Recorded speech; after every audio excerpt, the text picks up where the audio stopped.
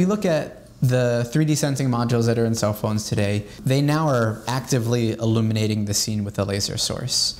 And ultimately what this does is, for a lot of the applications where you're going to have long-term tracking of objects or long-term mapping of a 3D scene, this becomes a drain on the battery source. One of the biggest ways to get away from draining the battery source is actually to move to dot projectors to do 3D sensing.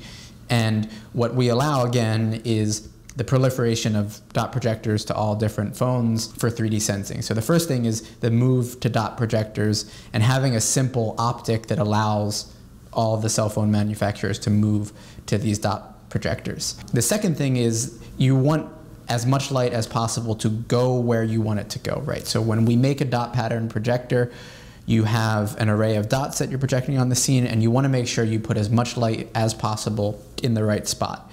And what the Metasurface optic allows you to do is really, through the design techniques that we use and through our optimization, we can put more light where you need it in the scene.